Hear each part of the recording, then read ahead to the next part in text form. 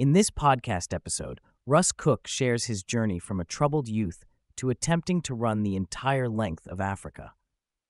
Cook opens up about his difficult relationship with his parents, particularly his father's absence during his upbringing. He describes his father as a hard-working man who instilled a strong work ethic in him, but shares that their lack of emotional connection had a lasting impact on him. Struggling with feelings of isolation and a lack of guidance, Cook moved out of his parents' home at a young age.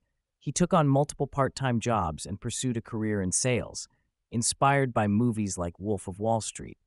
However, he found himself caught in a cycle of gambling, excessive drinking, and unhappiness.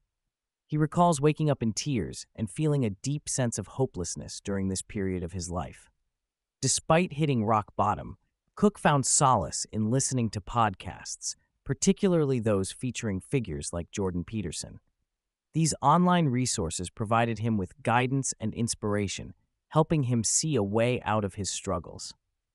Cook acknowledges the role of his girlfriend in bridging the gap between him and his family, as she encouraged him to reconnect with his parents and work towards healing their relationship. Running became a passion for Cook, and he went on to achieve remarkable feats, such as running from Asia to London and pulling a car for a marathon.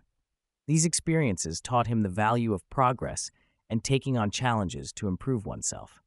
He also reflects on the importance of keeping things to himself and how internal struggles can manifest in other ways if not addressed. Cook's decision to run from Istanbul to London was met with skepticism from others, including his family. However, he persevered and completed the journey, which marked a turning point in his life. He then set his sights on running the full length of Africa, a daunting challenge that required meticulous planning and preparation. Before embarking on the Africa run, Cook met Emily, who would become a significant source of support and inspiration throughout his journey. Their relationship evolved as they navigated the challenges of being apart for long periods while Cook ran across Africa. Emily's understanding and patience helped Cook grow and become more open to compromise and support in their relationship. Despite facing numerous obstacles and being ill-prepared financially for the Africa run, Cook remained determined to see it through.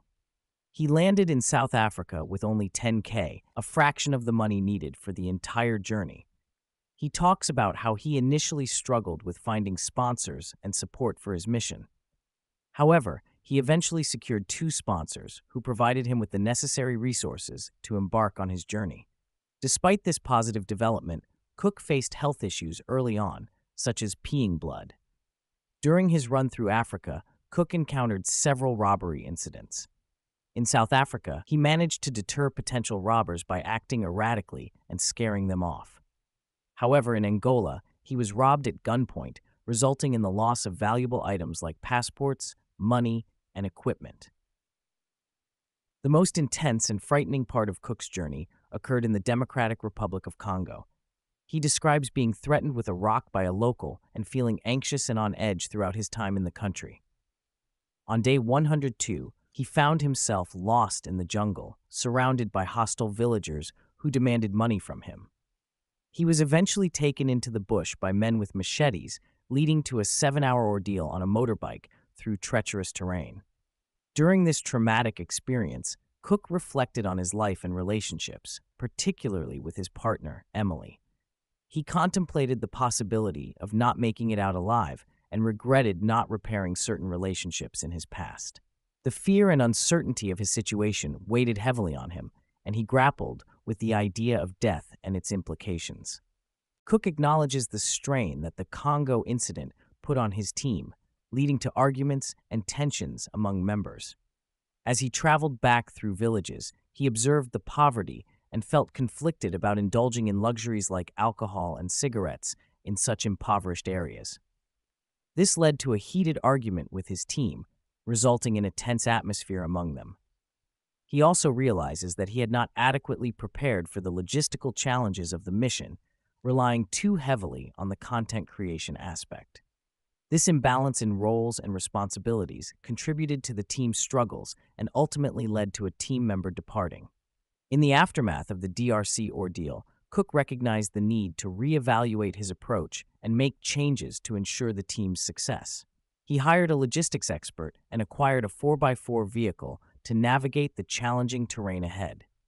Despite the difficulties faced, he remained determined to continue his mission and learn from the setbacks experienced along the way. Despite facing numerous challenges, Cook and his team developed a sense of resilience that helped them navigate through difficult situations. When their truck broke down in the Sahara Desert, they remained calm and confident that they would find a solution. This resilience was built over time through their collective experiences and the lessons learned from overcoming setbacks. As Cook neared the end of his journey, the media attention and public interest in his story grew significantly. Crowds of people gathered to run with him on the final leg of his journey, and his family, including his father and girlfriend, were there to support him. The overwhelming support and recognition from the public and media added to the emotional intensity of reaching the finish line. Cook's journey inspired millions of other people facing challenges and uncertainty in their lives, showing that transformation and growth are possible through hard work and resilience. His fundraising efforts for the running charity also had a significant impact, with the goal of raising £1 million being achieved through donations from various sources. Returning to the UK after his journey, Cook faced a new set of challenges, including managing the sudden influx of attention and adjusting to a different lifestyle.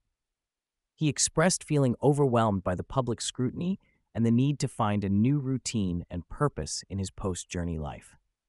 Despite these new challenges, he remains grateful for the experience and the support he received along the way. Looking ahead, Cook is considering new opportunities and ways to give back, including documenting other people's journeys and supporting them in achieving their goals. He expresses a desire to shift the focus away from himself and towards helping others, reflecting on the impact of his journey and the importance of finding meaning and purpose in life.